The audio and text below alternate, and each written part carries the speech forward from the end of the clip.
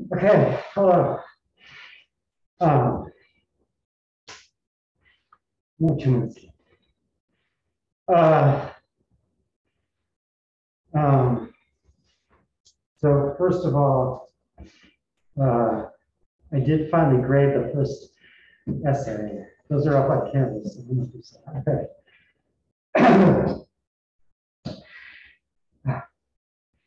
And the other thing is that on Thursday there's going to be a strike. So I'm thinking this class will probably just be by Zoom.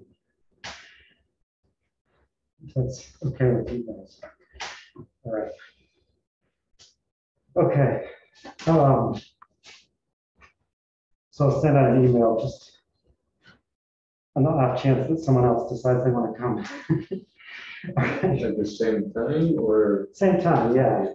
I mean, I could wait and see what happens tomorrow, but most people seem to be just assuming the campus might be blocked. It's good to reschedule things for Zoom. Okay, so, all right, Nietzsche, yay.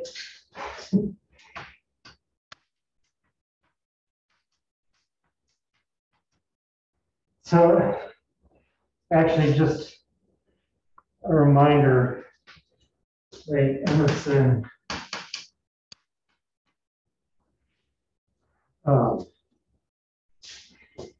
dates are 1803 to 1882.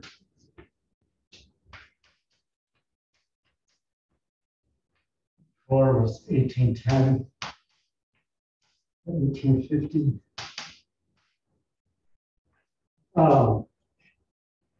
And the things we read by Fuller, I never said anything about early 1840s, like 1840 to 1845. So Nietzsche was born in 1844, died in 1900, bringing us officially to the end of the 19th century.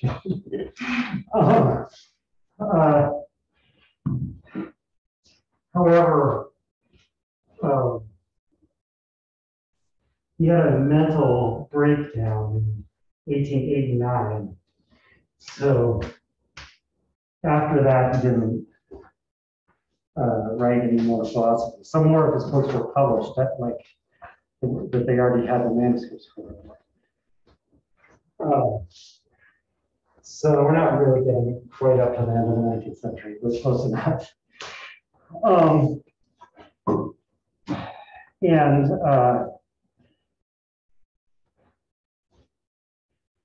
Yeah, what can I say about Nietzsche? Well, he was born in Germany. To make a long story short, he studied classical philology, like what we would now call classics, I guess. And what Hollingdale translates as classics. Pretty sure every time it says classics, it says philology. But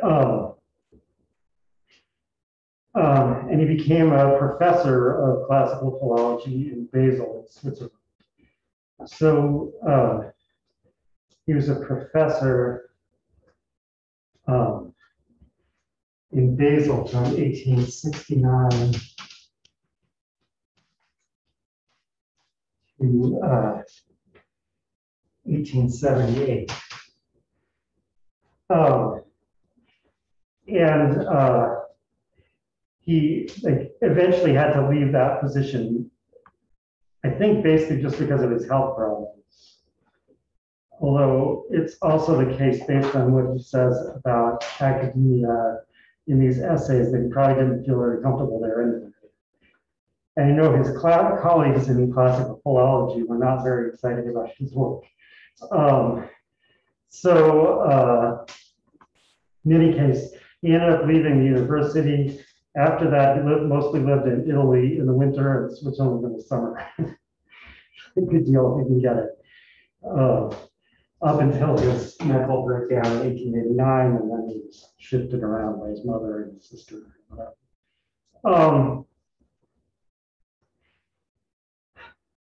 And apparently his mental, I don't know if anyone really knows this. People say his mental breakdown had nothing to do with his philosophy. Some say it was syphilis, some say it was hereditary brain disorder. It's a little bit hard to believe they're not related to each other in any way. I mean, his mind was clearly very unusual when he was sane. But, you know, I don't know. In any case, so his first book was called, oh, actually, so I should say, he first read Emerson apparently around 1865, so before he was even a professor.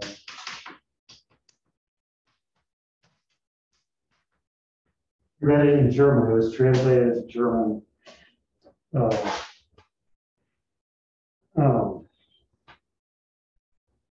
By a mysterious unknown young woman. And provided with a preface by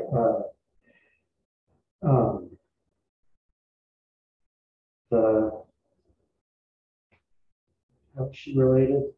She's part of the Brentano family, basically related to Franz Brentano and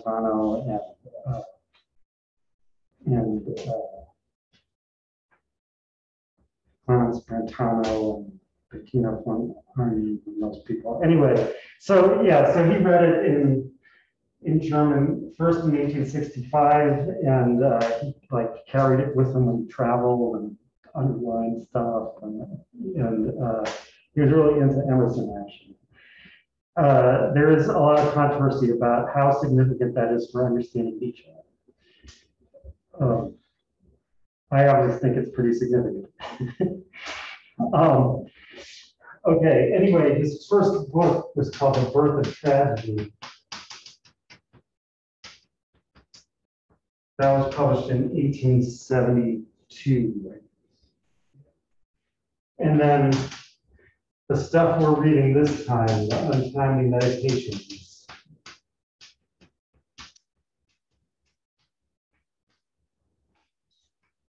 It was published between 1873 and 1876. So it's like 30 years after this stuff.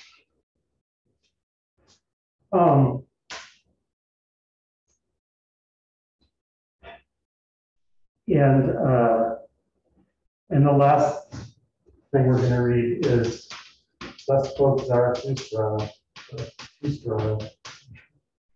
That's 1883.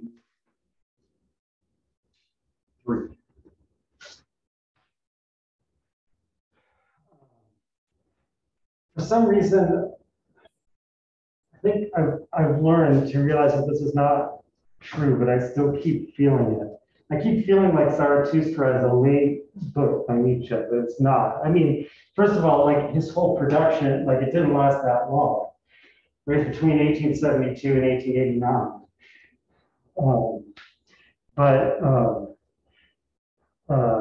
But actually Zarathustra is kind of near the beginning. After that, I guess maybe the reason I think that is that it's like the most unconventional form of his books. But after that, he went back and published things that, although still kind of strange, are much more straightforward, like Beyond Good and Evil and the Genealogy of Morals, which we're not reading this. Okay. That's most of what I know about Nietzsche. Any questions? Most of what I know about him as a person. There's some other odds and ends, but all right.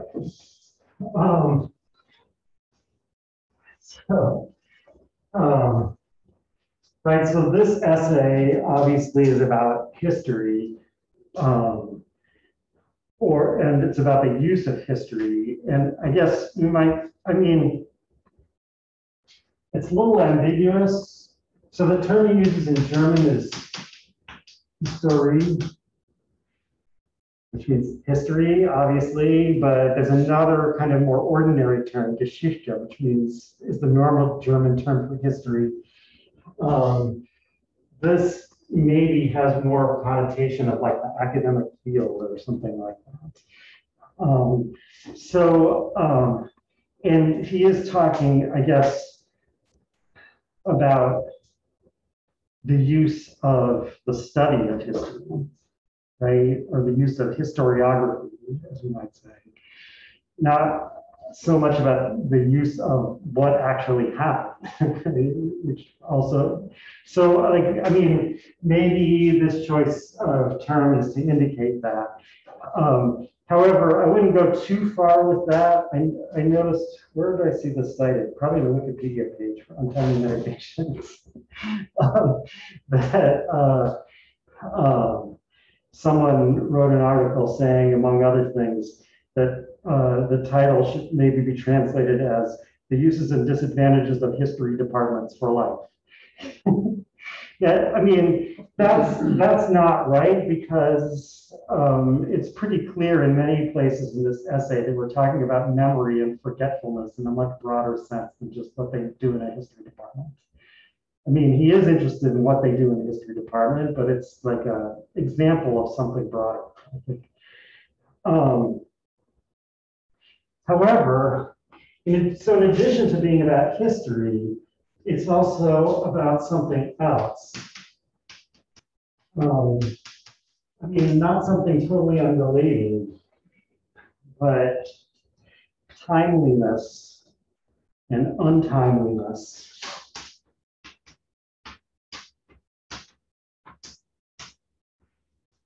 All right, so I guess I should have left this title up there, Untimely Meditations.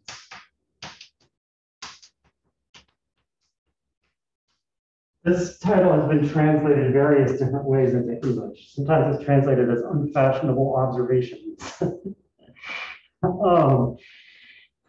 I think untimely, though, is a good choice. So that, right, so the German word is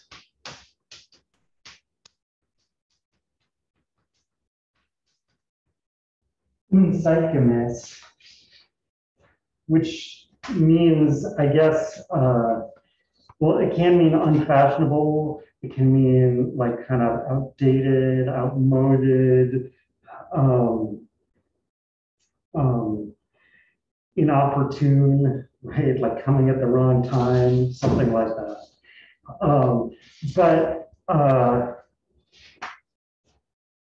But I think, so that, for example, unfashionable wouldn't be a terrible translation in some contexts. But I think it's pretty important to Nietzsche that it contains the word time.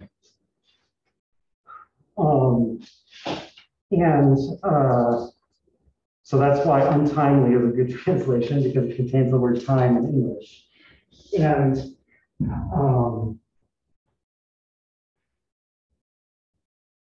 a lot of all four of these essays is spent saying what's wrong with our time.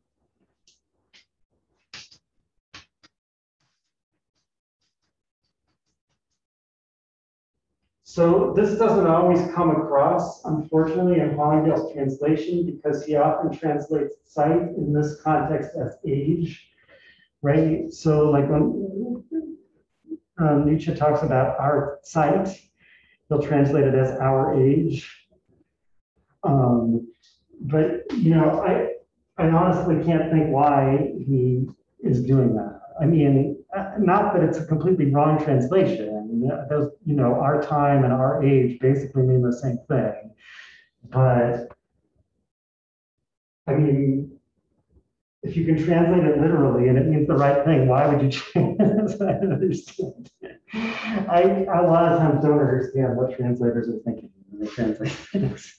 So this is one of those many times. So I mean, like in this context where the title of the volume is untimely and there's a whole bunch of stuff about our time, you obviously want to translate sight as time so that you can, I mean, look, you know, maybe he thinks there's no connection there, it's just a coincidence. But, why not let us decide that? That's, why should the translator decide that? So anyway, I don't think it's just a coincidence. I mean, Nietzsche definitely does think there's something wrong with our time in the sense of like our age, the age we're living in. As, does Coleridge and as does Emerson. So like he often is talking about something that's wrong with our time in that sense. Although he also warns explicitly that you could say the same at any age, right? Because as he points out, this is in the part where he discusses the critical function of history or the critical use of history. He said, he points out that nothing deserves to exist rather than to not exist. So whatever time you're in, you always will be able to criticize it. Nevertheless, I mean, it is clear that sometimes he's talking about things that he thinks are specific to the time he's living in.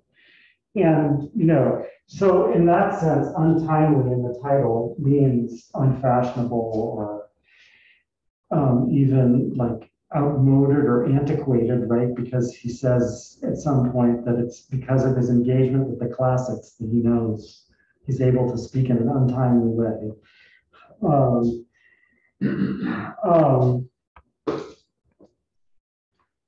But there also seems to be a literal sense of our time floating around. That is, in particular, what's bad about our time in the sense of our age is partly its relation to time, the way we relate to time. So in that sense, our time is like our temporality, as Heidegger might put it, right? Like our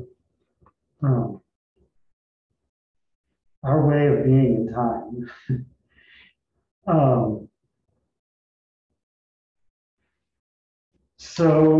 In the introduction to the uses and disadvantages of history for life, on page 60 says, this meditation too is untimely because I am here attempting to look afresh at something of which our time, this time at least he did translate it our time, look afresh at something of which our time is rightly proud, its cultivation of history as being injurious to it, defect and deficiency in it. Right? So the part of the defect of our time is that the cultivation of history, which is a wrong relationship to time. It's a wrong relationship to the past, but also will turn out it's a wrong relationship to the future.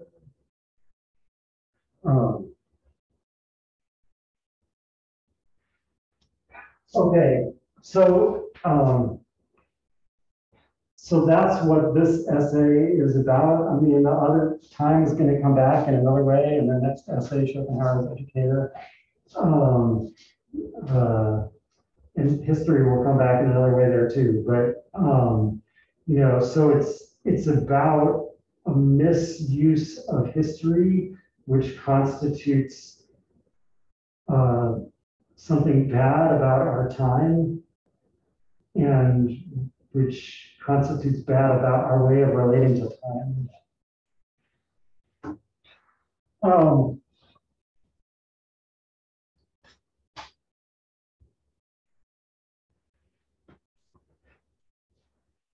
But that's not the whole title, right? The whole title is The Uses and Disadvantages of History for Life. So that is, when we say it's a wrong relationship to time, we mean that history is not being used for life, is not being put in the service of life. Or you could say that history is not being properly organized. right? That in other words, what Coleridge says the methodical person does makes time into an organ. We're not doing. Now, I don't think that Nietzsche ever read Coleridge, as far as I know.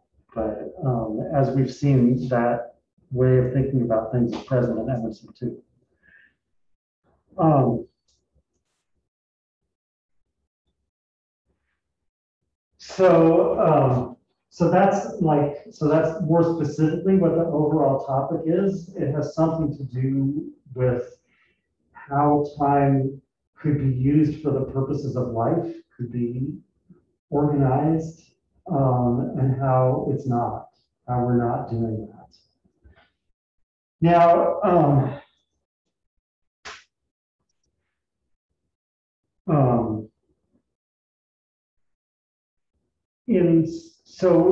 in section 2 and 3 of the essay, there's a list of the 3 uses of history for life.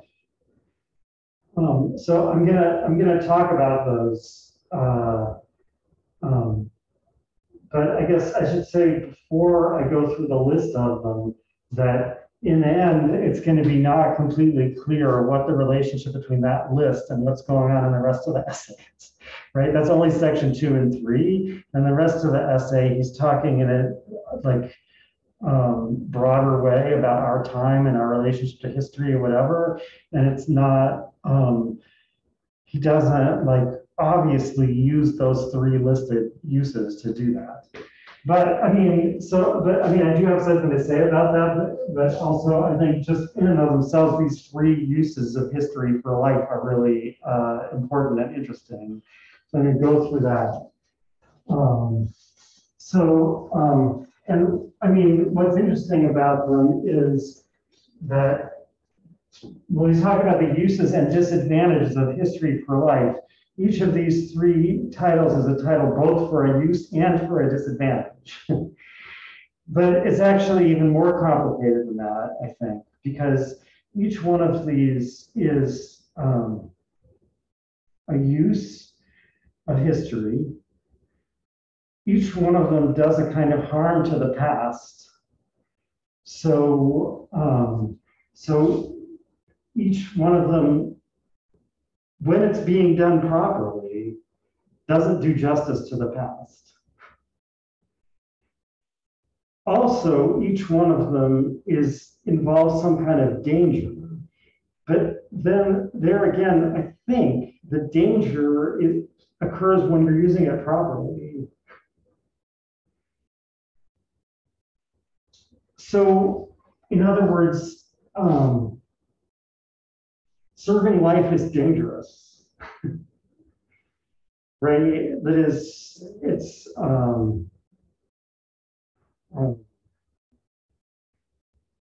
as Thoreau says somewhere, as long as a man is alive, he may die, although the chance may be allowed to be less in proportion as he is dead and alive to begin with. Right? In other words, really being alive means risking something, So that's why it's not a contradiction, although it is a kind of paradox, that the proper uses of history for life are dangerous. But there's also, each one of them has a degenerate form where it no longer serves life, and that's the disadvantage of history for life. Degenerate. So degeneration and arton means, so art really means species, not genus, but in English we use genus for this. Well, and in Latin too. I guess German is the anomaly. I don't know. Anyway, maybe, sorry, I'm not going to get sidetracked by that. So anyway, degeneration means no longer being the kind of thing that you are. Going out of the genus that or species that you belong to. So, I mean, it's an inherently kind of itself kind of paradoxical concept. And yet, seems to be fairly understandable the way Nietzsche uses it here.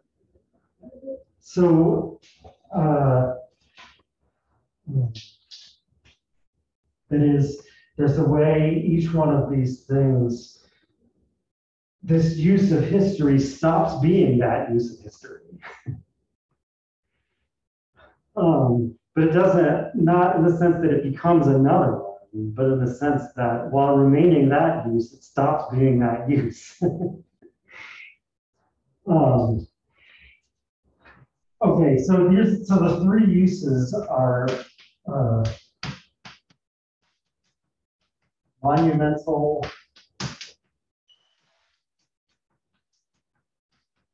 antiquarian, and critical.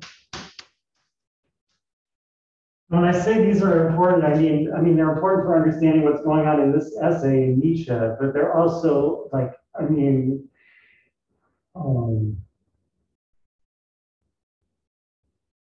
I usually find it useful when people are arguing about like how we should do the history of philosophy and whatever, to stop and say, are you talking about monumental or antiquarian or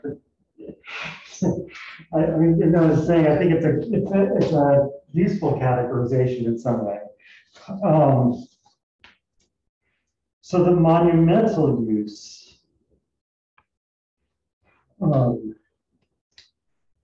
as Nietzsche puts it,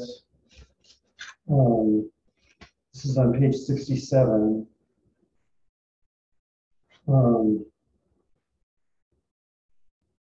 History belongs above all to the man. The word man is not in the original there. History belongs above all to the man of deeds and power, to him who fights a great fight, who needs models, teachers, comforters, and cannot find them among his contemporaries. Right, so this is the use of history where, you know, someone goes back and finds models for great deeds in the past.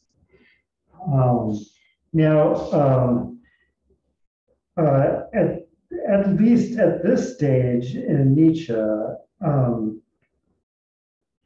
the people who do great deeds here are listed under three different titles: the hero, the sage, and the saint. Right? I mean, the hero is someone who does great deeds in the sense we would normally think about that. But the sage and the saint are also, at this stage in Nietzsche's seen as another kind of doing great deeds. I mean, I'm emphasizing that because later that, you know, it's not so clear that he has room for these two lists. But in any case, I mean,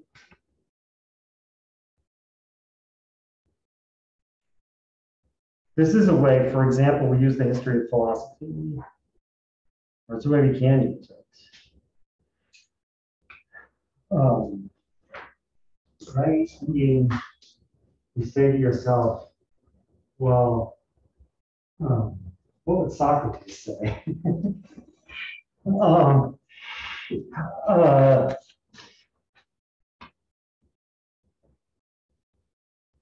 And that's kind of a crude example, but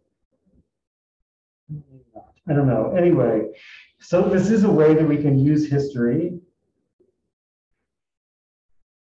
It serves life. I mean, we actually, I think at this point, don't know exactly what Nietzsche means by life. He means human life, obviously. Right? Like not those herds that he talks about at the beginning that are jumping around and frolicking in the field. This doesn't serve their kind of life. Human life. This serves human life because it enables people to again do these great deeds. But it's violent to the past or unjust to the past. Why? Because Nietzsche, as Nietzsche puts it, he regards the past as a series of effects without causes. Now, in what sense are they effects without causes? Well, because as he puts it, like what I'm doing when I use history this way is I'm saying something like, well, because it was once possible for them, it's possible now for me. But in doing that, I'm ignoring whatever specific things it was that made it possible for them. Right? There were specific circumstances that made it possible for them. I'm leaving those out. I'm only thinking about what they did and saying, well, they did it, so I could do it. So it's not an accurate way of considering the past. And in that sense, it's unjust or violent to the past.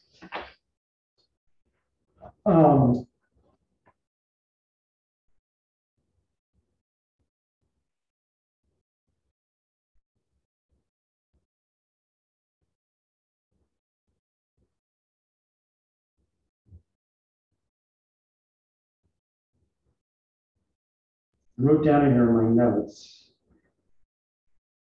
But this is a kind of transcendental injustice. But yeah, I don't know if I want to get into that. But the point is, like that it's not just, it doesn't just get some particular details wrong about the past. It's like there can't be effects without causes. There can't be events without causes. That's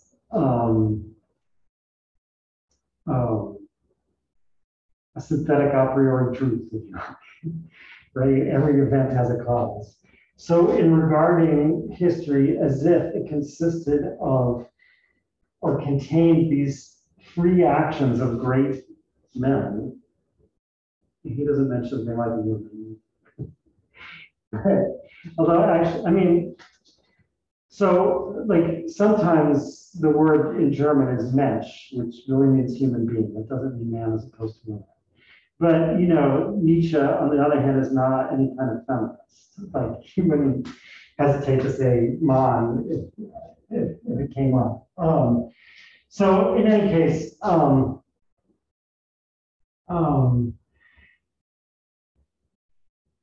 right. So in regarding history as these kind of free deeds of great men, which therefore could be reproduced in any place at any time, they don't have any prerequisites, so to speak.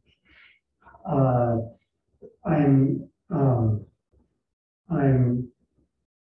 not representing history as a series of phenomena, right? I'm like representing history as if it occurred in the numinal realm. I mean, so it's actually it's a pretty deep kind of injustice or damage to the past.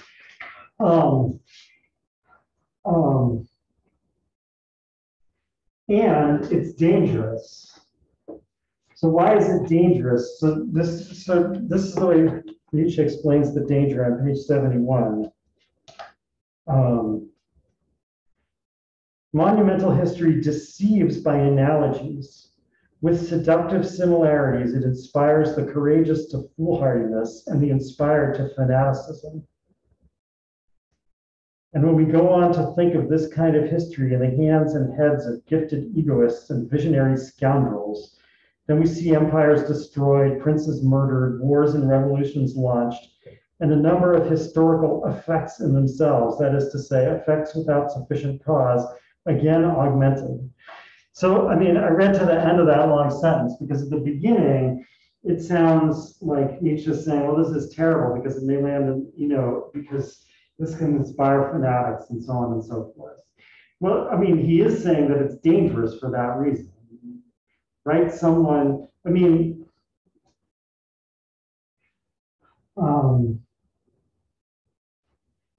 It's dangerous to the person who's using it that way and to the society they live in.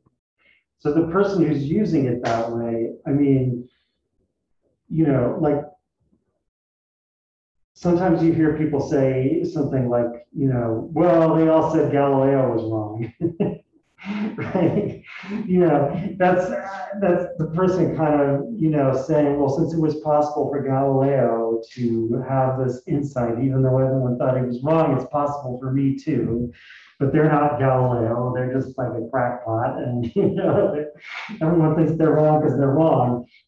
So like in that sense, it's like it's dangerous to that person. But that's not what Nietzsche is focusing on, actually. He's focusing on danger to the society. So meaning it inspires people to go out and try to do great deeds.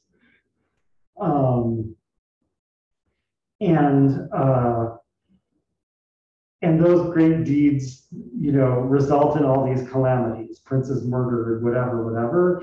But then I think when he adds at the end, and the number of historical effects in themselves is again augmented, he's saying that that dangerous aspect of it is actually essential to the way it serves life.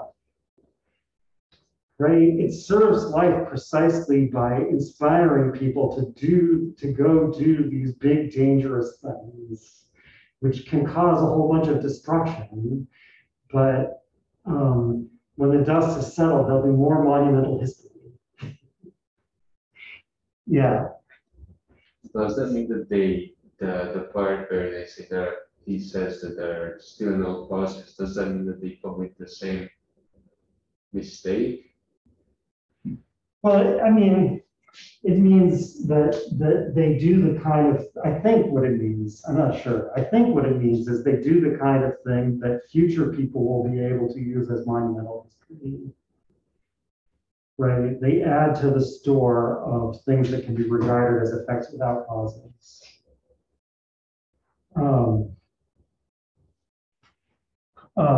Whereas if they didn't have this dangerous monumental history like egging them on, they would always be carefully thinking about what conditions now made possible, and they wouldn't do anything that you wouldn't expect from exactly those conditions. So there would be no like outstanding, surprising things that you would be tempted to abstract from the conditions that made them possible, I guess, might be one way to put it.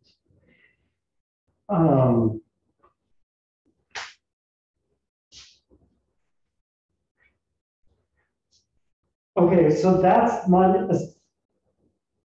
I think, I mean, I'm not 100% sure about the last part, especially when he gets to antiquarian history. It almost sounds like the danger is a little bit already of a misuse of it or something, but well, no, I guess I shouldn't say that, but well, in any case, so I think so far I'm talking about monumental history when it serves life, right? What's the degenerate form when it no longer serves life? So the degenerate form is when people who when it falls into the hands of people who are capable of recognizing great deeds, but not of doing them.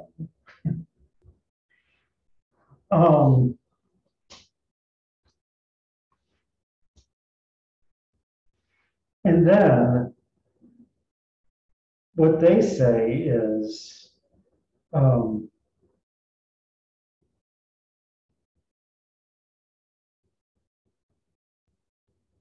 rather than it's possible now because it once was, they say it has already been, it's no longer possible. So, and they use that to prevent new great deeds being done, right? So someone comes forward and says, I have this great idea for artistic, work or whatever, and they say, like, how dare you try to compete with the classics? You'll never be great like that. So that's the degenerate use of it. So you see in what sense it's degenerate, right? Like it is still the monumental use of history. It is still considering those great things without the conditions that brought them about or anything like that. But now they're being used not to produce more great deeds in the future, but to prevent there being more great deeds in the future. I think that's the easiest one to understand all the parts of. It's also maybe like,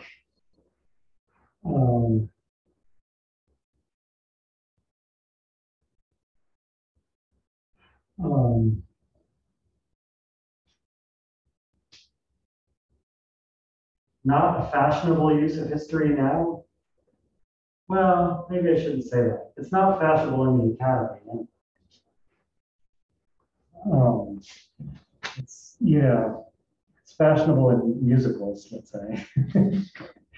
Like Hamilton.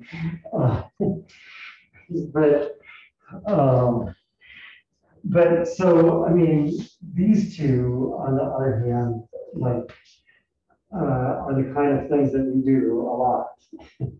So, right, so there's the antiquarian use. So the antiquarian use of history for life is the antiquarian historian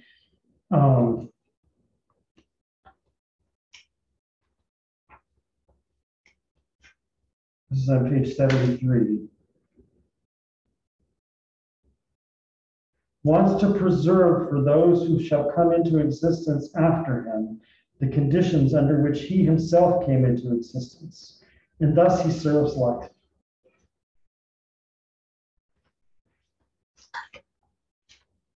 So, so the use of history is to find out, like, exactly what we've always done here and try to preserve it so that we can continue to live in the future. So, I mean, so notice, and I think this is true of all three of them, when it's used properly, the use of history always has a reference to the future, even the antiquarian one. Right, the antiquarian historian seems to be just focused on like studying the past for its own sake. But in fact, if it's being done correctly and not degenerately, then they're studying that past because it's our past. And we need to study it in order to preserve it. So we need to study it so that we continue it in the future.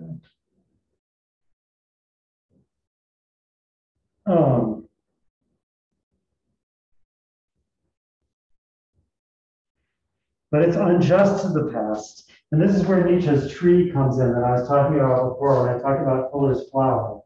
It actually looks at the text there and like maybe his tree does have flowers and fruits, but I don't know, I don't think that's a part of that. But what he says about the tree is that the tree has a special awareness of its own roots, but it estimates their size by the size of its foliage.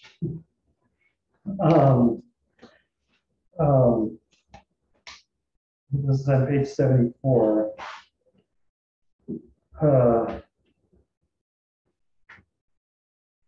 As long as the study of history serves life and is directed by the vital drives, the past itself suffers. To employ a somewhat free metaphor, the tree is aware of its roots to a greater degree than it is able to see them, because it can't see them at all. Right? But this awareness judges how big they are from the size and strength of its visible branches. So, in other words, the antiquarian historian is looking at history as our history, and so is identifying what's important in it, how important it is, how big it is, how important it, you know, I said how important it is twice, by like what we are now. And that involves a distortion in the past to begin with, but then there's a worse distortion.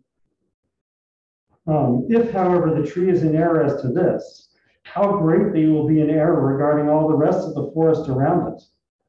For it knows of the forest only that that in it where it knows of the forest only that in it which obstructs or favors it, and nothing beside. Right? So the antiquarian historian is not interested in anyone else's history, except insofar as it has some influence on our history. Doesn't know anything about other people's history, except insofar as it has something to do with our history. So that's an even greater distortion to the past. So the antiquarian historian both kind of like anachronistically reads our this is a somewhat free metaphor. I'm not sure exactly how to interpret it.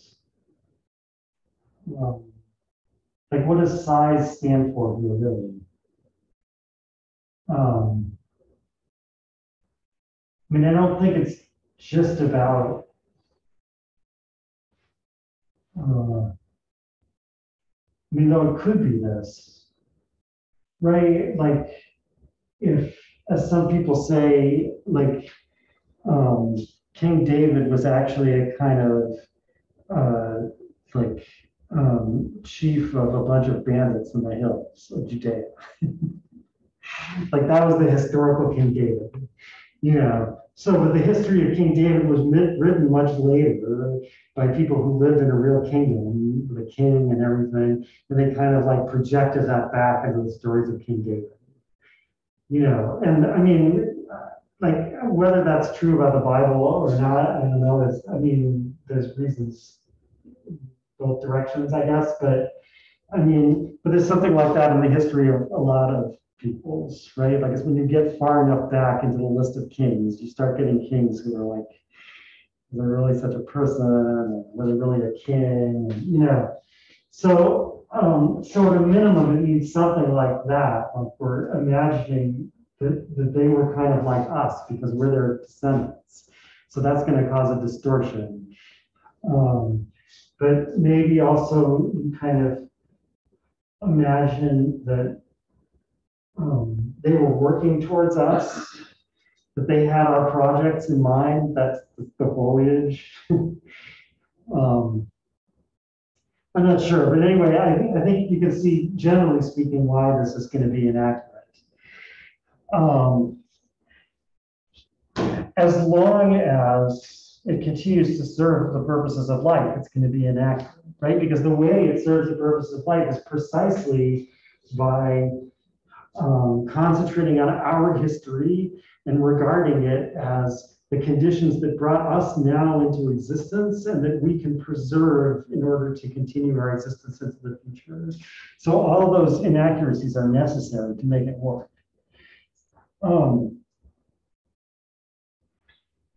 It's also dangerous.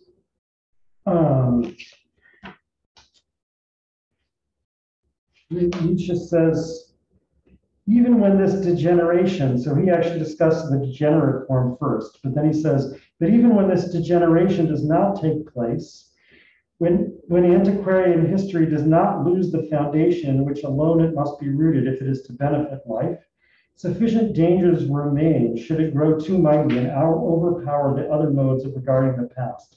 For it knows only how to preserve life, not how to engender it. It always undervalues that which is becoming because it has no instinct for divining it, as monumental history, for example, has. So, I mean, yeah, I guess that was the part I was saying. It's a little less clear. I mean, the danger here is that we'll try too hard to preserve, and that will stifle the development of the new.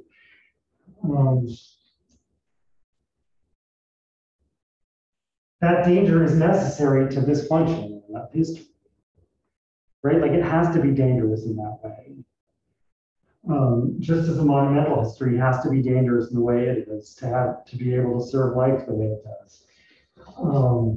It's a little bit less clear. I mean, in the case of monumental history, he didn't say something like, and so it has to be balanced out by some antiquarian history. Whereas here, he does say, and so it has, in effect, say, so it has to be balanced out by some monumental history. So I don't know why there's that change from this one to this one. No, there's probably a reason. I mean, to understand the reason, you probably have to understand what order these are in. I think they're in some kind of order, but I don't know what the order is. So if you could understand why this one is first and this one is second, you could probably understand why this one refers back to this one, not vice versa. But so in any case, that's antiquarian history when it's working correctly. The degenerates in antiquarian history, and I love this quote.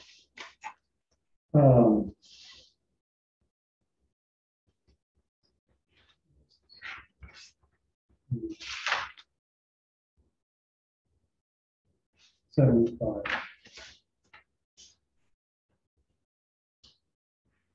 Its piety withers away. The habit of scholarliness continues without it and rotates in egoistic self-satisfaction around its own axis. Then there appears the repulsive spectacle of a blind rage for collecting, a restless raking together of everything that has ever existed. Man is encased in the stench of must and mold. Through the antiquarian approach, he succeeds in reducing even a more creative disposition, a nobler desire, to an insatiable thirst for novelty. There's kind of a play in the German that can't be translated here, but thirst for novelty is Neubegier, which normally would mean curiosity, but it literally means like desire for the new. And then Nietzsche says, or rather an Altbegier, right? Rather an old desire for the old, right? So an insatiable thirst for novelty, or rather an antiquity and for all and everything. Often he sinks so low that in the end he is content to gobble down any food whatever, even the dust of bibliographical minutiae. So the degeneration of the antiquarian history is that, you know, in order to serve life in this way, antiquarian history has to take everything that contributed to our being the way we are and value all of it. And so it acquires this habit of valuing things in the past just because they were in the past. But as long as it serves life, it does that in an unjust way, right? It values things in our past to the extent that we see them as responsible for the way we are now. So although it's like has this scholarly habit, it's secretly limited by this like foundational injustice, basically, right? So that when it degenerates, then as Nietzsche says, the scholarly habit remains without the piety, right? Without that attachment to the past as our past. And then the scholars just start to collect everything. Doesn't matter what it is, it's the past, we want to know it. So, and in the end, they're reduced to gobbling the dust of bibliographical minutiae. So this is something that unfortunately is all too likely to happen.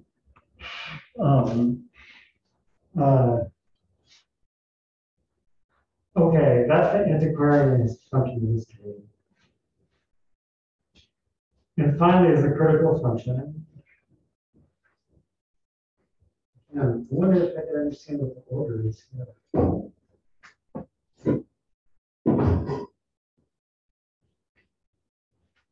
don't think I can. So he introduces the critical function this way. To live, man must possess, and from time to time,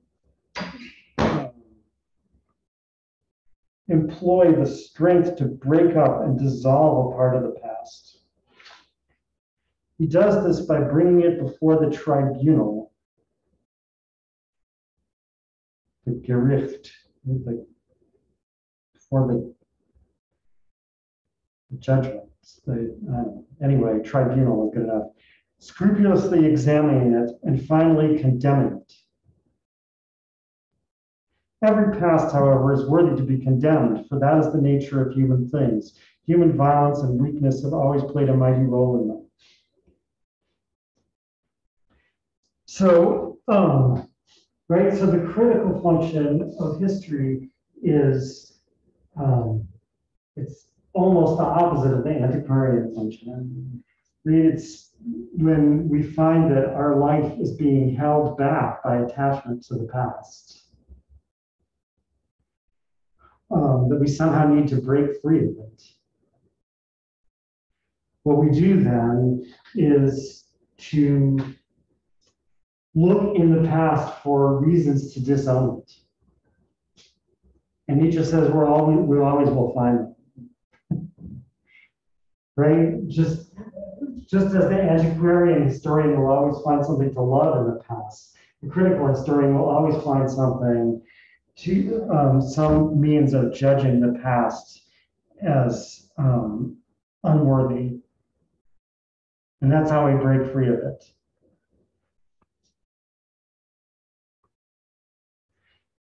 So you might say, well, okay, but isn't this actually not unjust to the past the way the other two are? Isn't this one actually accurate? Well, not as long as it serves life. Right? So, because again,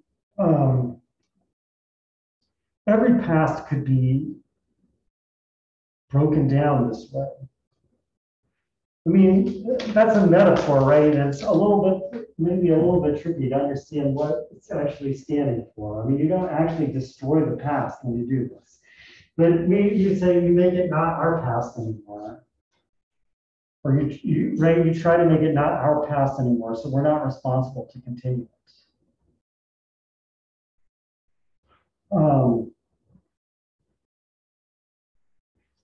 And he says, it is not justice which here sits in judgment. I mean, that sounds weird in English, and I think it sounds even weirder in the original. It is not Gerechtigkeit that here sits in Gericht. Right? It is not justice that here sits in justice, right? Right? So, but in other words, we've summoned the past before a tribunal, but the tribunal is not going to judge justly.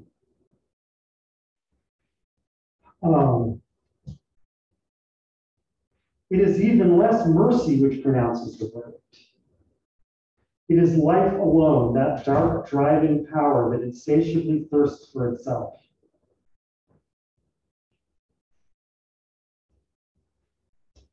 Its sentence is always unmerciful, always unjust, because it has never proceeded out of a pure well of knowledge. But in most cases, the sentence would be the same, even if it were pronounced by justice itself. Here's that quote: "For all that exists is worthy of perishing, so it would be better if nothing existed." That's from Faust, actually. I wrote that one. This one good. All right.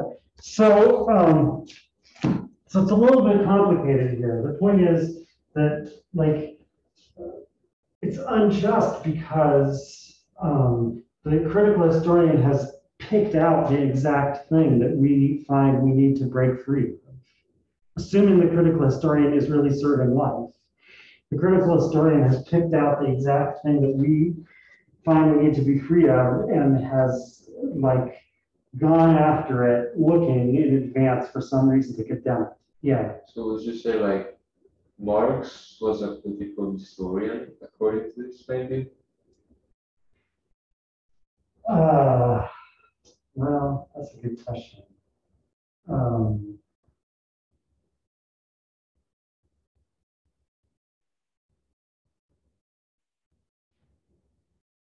I mean, he's certainly closer to this than he is to the other two. I guess maybe my hesitation partly, well, like there's two parts of my hesitation. One is he really a historian? I guess he is partly a historian. I mean, he's using historical data. Yeah. I guess the other question would be, is he really using it exactly the way Nietzsche says the critical historian would use it? Um,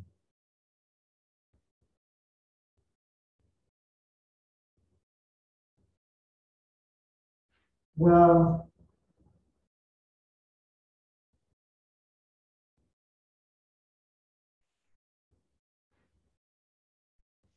um, yeah, I guess. So the issue is, I mean, Marx doesn't think that he's picking out some particular thing about the past to condemn in order to allow us to break free of it. He thinks he's explaining why, like, um, it doesn't matter what we do. There's necessary laws according to which, this is what's going to happen next, and then this, and that's what happened before, and so forth. And the historical data is just for that purpose. And moreover, it's like, I mean, you can't even exactly condemn the people now or in those earlier periods because they're, um, um, like they think they're acting for all kinds of motives, but that's false consciousness. They're really, right? They're really just reflecting the means of production within the society and so forth. Um, However, like when you read Marx, it seems like he's super angry at the people he's talking about. he doesn't have the tone um, of the like super historical man that we're going to talk about later or anything like that. It seems like he is condemning them and he loves condemning them because they're bad, right? And moreover, the way his writing has been used is not so much as a way of predicting the stages of economic development, which didn't really do very well, right? But for people to, to see some feature of our society as a result of unfortunate historical forces, but we can break free of it or something like that. So I guess, yeah, in some sense, it could fit into that. I probably said more than I really know about Marx just now. So anyway, yeah, it's a good question. I mean, it would be a good question about all of these. Are there specific examples of historians he has in mind? I suspect the answer is no. I think he's thinking on a much more abstract level about how the different ways that history figures into it, but I'm not sure. Okay, so anyway, so it's unjust because like it's procedurally unjust, so to speak, right? Like the verdict may be right because yes, whenever you look back on the history of anything, you'll find violence and weakness playing their role and whatever. And, you'll find reasons to condemn it. So in a sense, this function of history is kind of easy to carry out, but as long as it's serving life, you can't actually allow everything impartially to come before that process.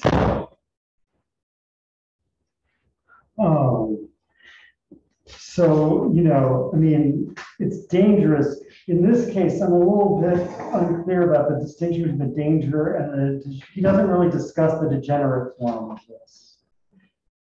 He implies there is one because he lists all three on page 72. Much mischief, this is the very end of section 2. Much mischief is caused through the thoughtless transplantation of these plants. The critic without need, the antiquary without piety, the man who recognizes greatness but cannot himself do great things. So the antiquary without piety and the man who recognizes greatness but cannot himself do great things are the degenerate forms of antiquarian and monumental history. Presumably the critic without need is the degenerate form of critical history. So I think, but it's close to, so the danger of critical history is, this is still on page 76. It is always a dangerous process, especially so for life itself. Men and ages which serve life by judging and destroying a past are always dangerous and endangered men and ages. For since we are the outcome of earlier generations, we are also the outcome of their aberrations, passions, and errors, and indeed of their crimes. It is not possible wholly to free oneself from this chain. So, right, so I mean, I guess this is the distinction here. It's dangerous because we're engaged in destroying the conditions of our own possibility. Again, of course, not literally destroying them in the sense that we're making things not have happened. But destroying in the sense of, yeah, disowning them.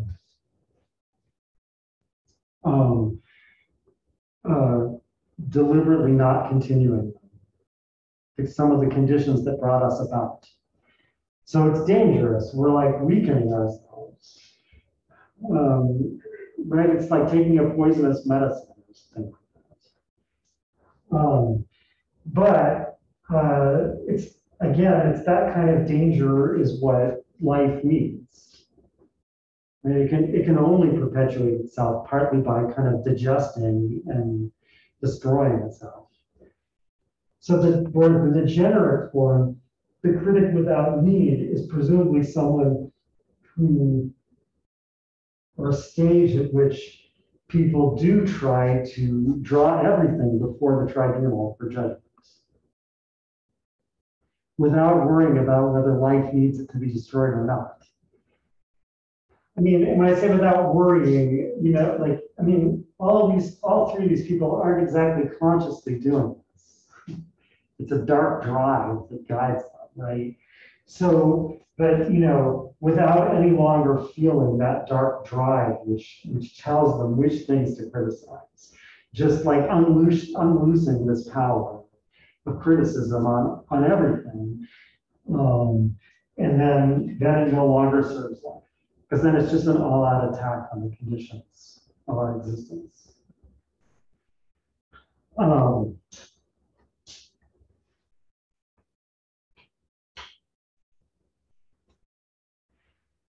Okay, so that's the list. But as I said, it's not clear exactly how it's related to what happens in the essay as a whole. I guess before I go on, I should ask, do either of you have questions? Barnabas already had a question about Marx, but I don't think you were hearing this. Or Aldrich on your rock. Oh, there's a question on Marx. There's a question, yeah, Barnabas had a question about Marx, about whether Marx is a critical historian. I give a long answer, but you can watch the video if you want. Yeah. I don't know if it's a good answer. Anyway, all right, so one reason it's not clear is because all of these dangers and degeneracies don't exactly seem to add up to what Nietzsche says is wrong with our time. This is the way Nietzsche describes our relationship to history. This is on page 83.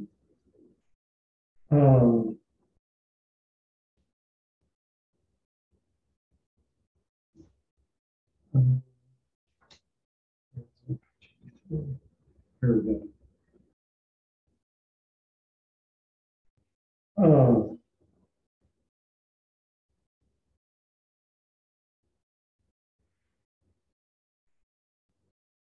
The modern man, quote, has become a strolling spectator and has arrived at a condition in which even great wars and revolutions are able to influence him for hardly more than a moment.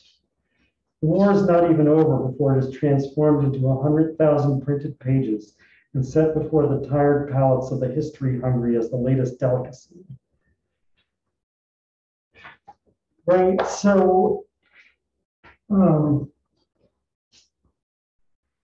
problem isn't exactly any of the problems that he's just discussed. The problem is not really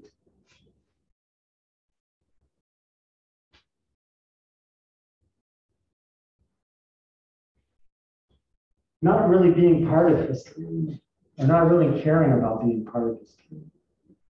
Right? History happens. And that's good because I have another interesting 100,000 pages to read. But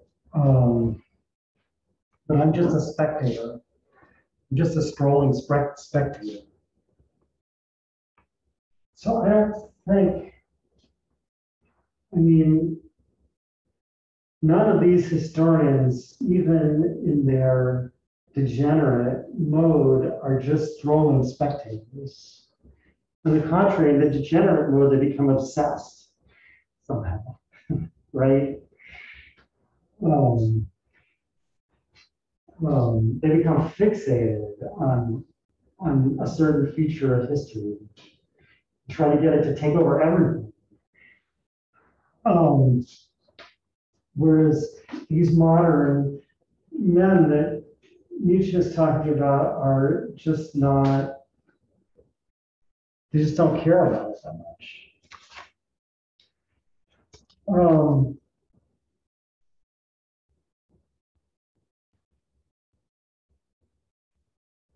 So that's one reason for saying that this list doesn't seem to exhaust or doesn't even seem to get to what the central problem is Nietzsche is talking about in the essay. And on the other hand, it seems like Nietzsche himself is engaged in all three of these, first of all.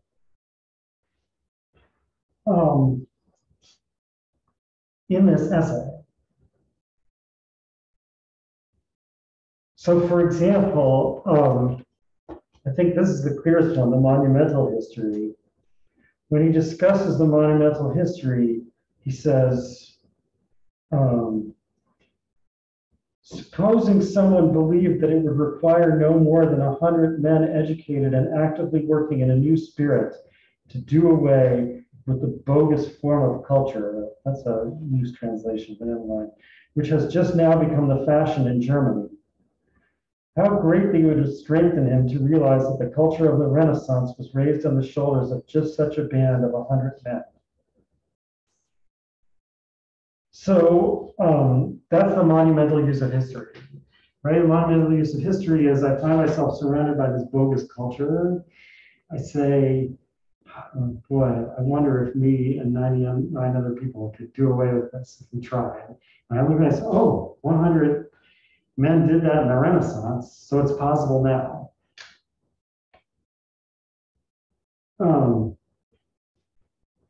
But then on page 95,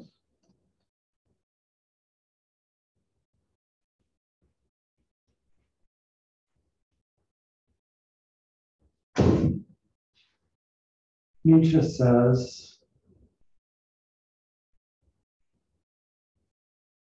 and if you want biographies, do not desire those which bear the legend, here so-and-so in his age, but those upon whose title page there would stand, a fighter against his age. Satiate your soul with Plutarch, and when you believe in his heroes, dare at the same time to believe in yourself. With 100 such men, raised in this unmodern way, that is to say, become mature and accustomed to the heroic, the whole noisy sham culture of our age could be silenced forever. So Nietzsche, speaking in his own voice, says the same thing that monumental historians said. I mean, he uses Plutarch rather than the Renaissance, but it's the same idea. Nietzsche is also doing that. And Nietzsche also, I mean, at the time he published this, he was still a professor of classical philology in Basel. And he, you know, in the introduction, he introduces himself as a classical philologist, right? Um, this is on page 60.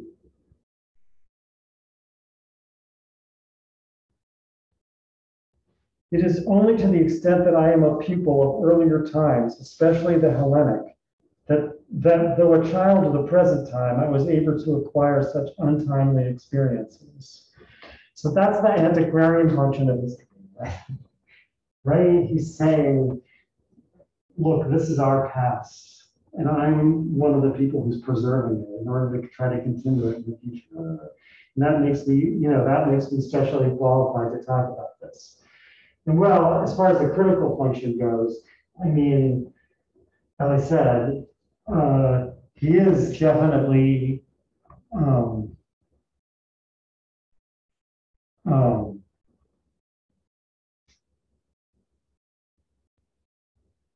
talking about the badness of our time, not only in the weird literal sense, but in the usual sense of our age, right? He's trying to explain what's bad about it. That's the critical function of history. So I think he's doing all three of these things, but Nietzsche's use of the three doesn't seem normal.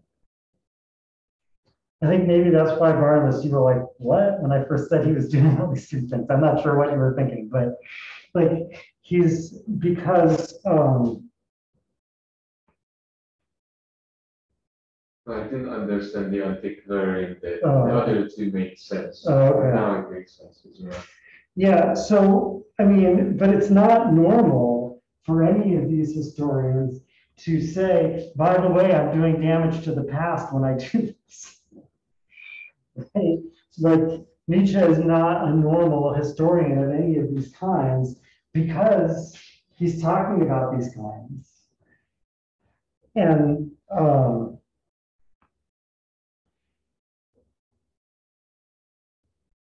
in other words, he's remembering something that he says the historian has to forget. The historian is supposed to forget the injustice of history when it's used in the service of life. But Nietzsche is trying to use history in the service of life while still keeping that injustice in mind. So that's another reason. So like neither what he's against, so to speak, nor what he's doing himself are exactly captured by this list.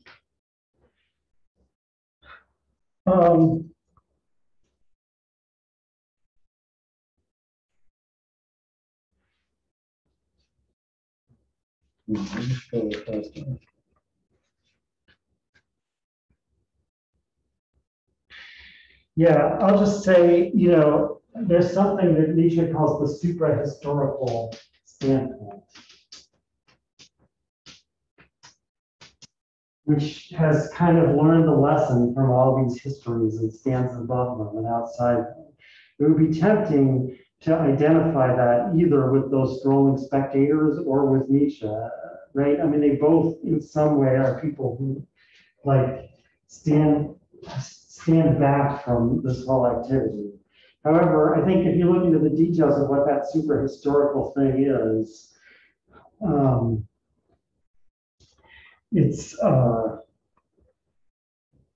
it's not really, that's really a third thing that's not on the list. And the way, especially that it's different from what Nietzsche is doing, I think this is the most important point, that the super historical men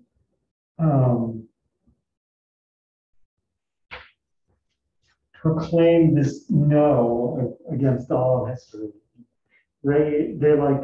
They stand back and they find themselves nauseated by it. And they say, no, we don't want to have anything to do with that. Whereas for Nietzsche, somehow like a yes is supposed to come out of this.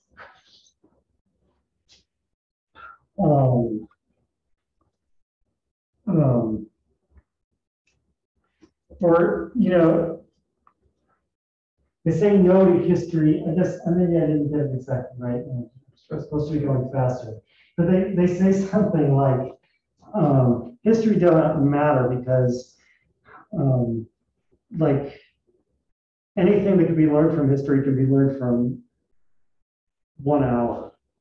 It's just the same thing over and over again. So we're giving up any engagement with history, any attempt to preserve the past or set up the future or whatever. That's the super historical perspective. Yeah, This is different than the solid spectators, right? it is because this is the thing I was trying to skip in order to make room for. But yeah, I mean it's different because the super historical people like understand the blindness and injustice of these kinds of history. And that's what they've learned from, whereas the strolling spectators are just like become uninterested in it, you know. So whereas Nietzsche somehow, like he says at the beginning of the essay, you know, that let us hope this is for the benefit of the time to come. Right? Nietzsche is still trying to serve life in his essay.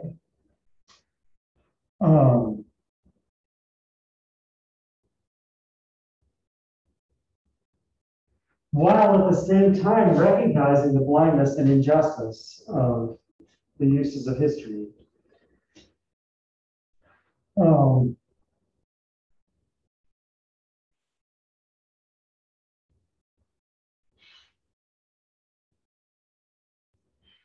So I think actually, you know, like the main reason for this list from Nietzsche's point of view is just to point out the injustice that's at the heart of each one of these approaches, the blindness and injustice.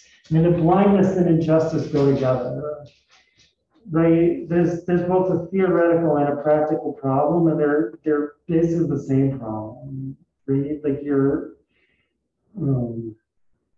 not seeing everything and therefore not doing justice to everything.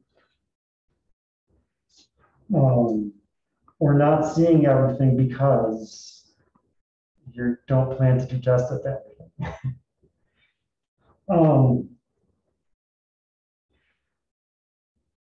So most of the rest of the essay is about why human life requires this kind of injustice and blindness.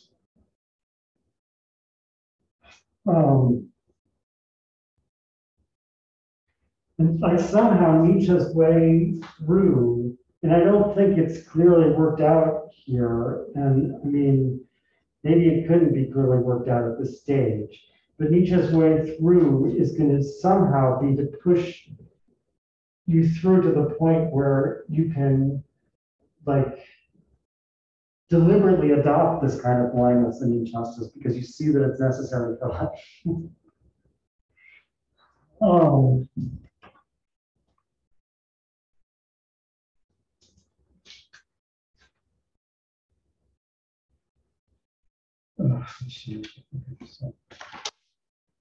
So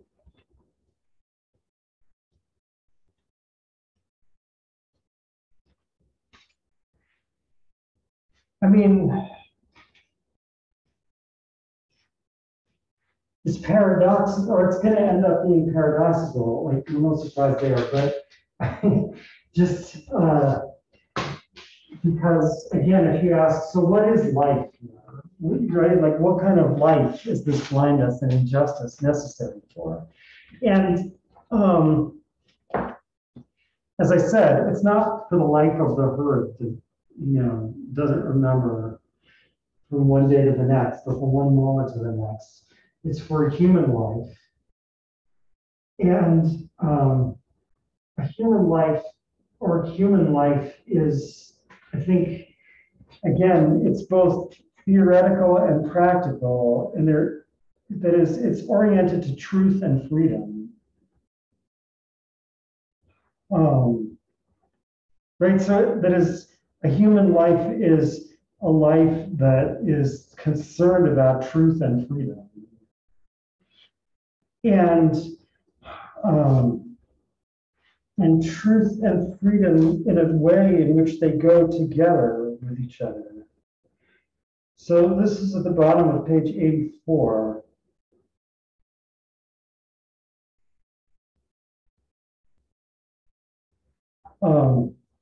Where he's talking about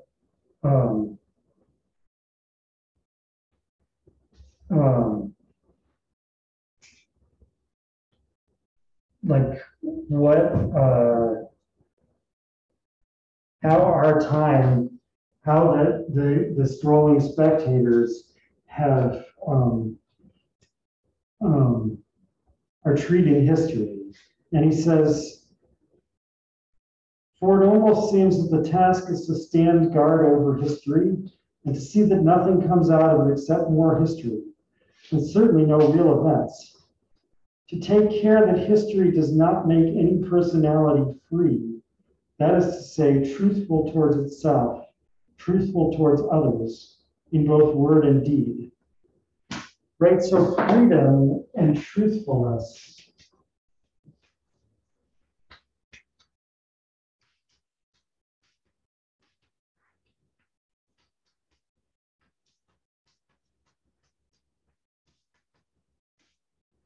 Truthfulness towards others, but also truthfulness towards yourself. So like non-self-deception.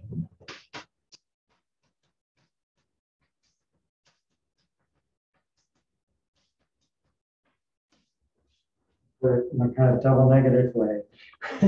So these things go together. Why do these things go together? Like, how do you have to think about truthfulness and freedom for them to go together?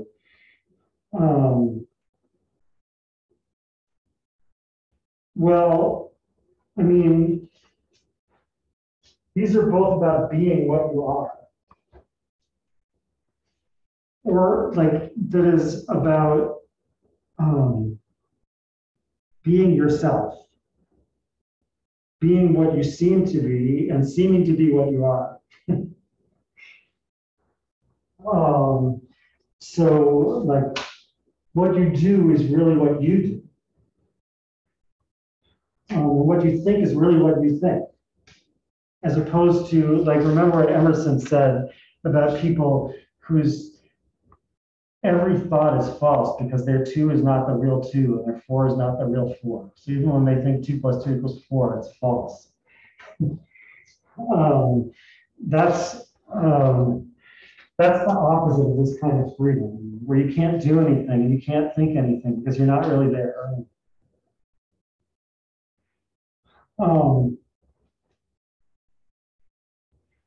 So, I mean, I think at the opening of Schopenhauer as educator, we'll see like that raised in a more, more clearly philosophical way, and even in a way that seems to answer Emerson. So you remember Emerson's experience begins with this question: where do we find ourselves? So close to the beginning, not the very beginning, but near the beginning of Schopenhauer as educator, Nietzsche asks, how do we find ourselves again? Right, but it's already something like that he's worrying about here.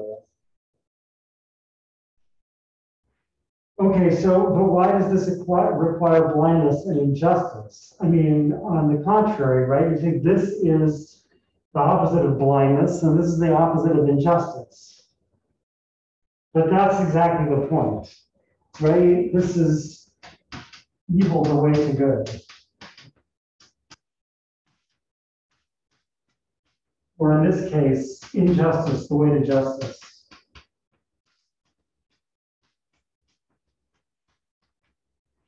That's what Nietzsche is talking about, right? So he says,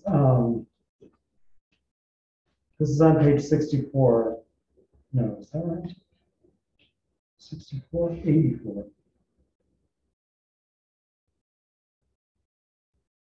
No, maybe it's 64. Yeah. Oh yeah, it is 64, okay. He's talking about the condition in which someone is able to act spontaneously and creatively and do great things. And he says, it is the condition in which one is the least capable of being just, narrow-minded, ungrateful to the past, blind to dangers, deaf to warnings. One is a little vortex of life in a dead sea of darkness and oblivion. And yet this condition, unhistorical, anti-historical through and through. So obviously at this point, historical doesn't mean like being in a history department. That's why I said that that's an exaggeration of what the title means. Unhistorical, anti-historical through and through is the womb not only of the unjust, but of every just deed too. Right? Justice and seeing are like arise out of injustice and blindness. Because in order to do them, you have to forget everything else and concentrate your passion on that one thing. And that involves injustice to everything else and blindness to everything else.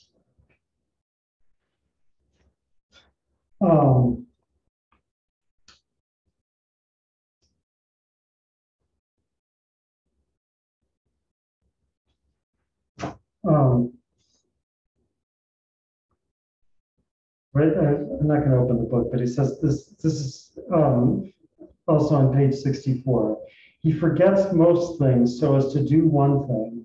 He is unjust towards what lies behind him, and he recognizes the rights only of that which is now to come into being and no other rights whatever.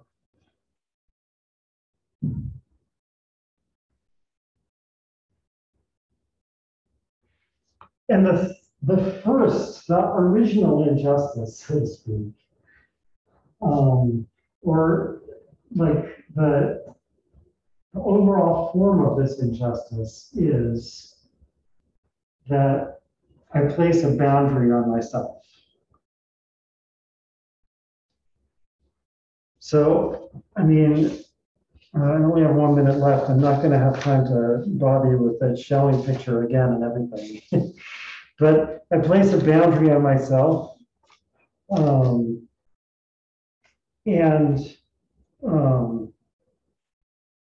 Where the boundary has to be set depends on how much power I have. So,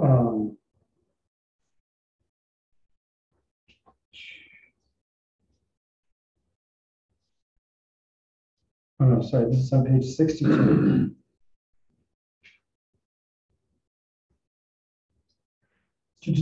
So right before this, he says, there is a degree of sleeplessness, of rumination of the historical sense, which is harmful and ultimately fatal to the living thing, whether this living thing be a man or a people or a culture. To determine this degree, and therewith the boundary at which the past has to be forgotten if it is not to become the grave digger of the present, one would have to know exactly how great the plastic power of a man, a people, a culture is. Plastic, of course, doesn't mean like, stuff that we call plastic. It means like forming, right? So like how much plastic power does, right, like the origin of this injustice and blindness, the original sin, so to speak, is this boundary I have to unconsciously place on myself, beyond which everything has to be forgotten because I don't have the power to assimilate. Yeah. So I'm putting the boundary in what I'm doing justice and what I'm doing injustice to. Sort of, except you can't really, I mean, justice means.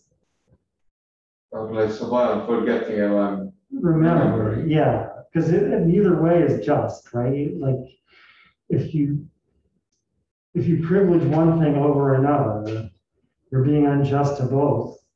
Just like one in a good way and the other in a bad way. So you're not being just to either of them. Okay, I'm past time, so that's it for now.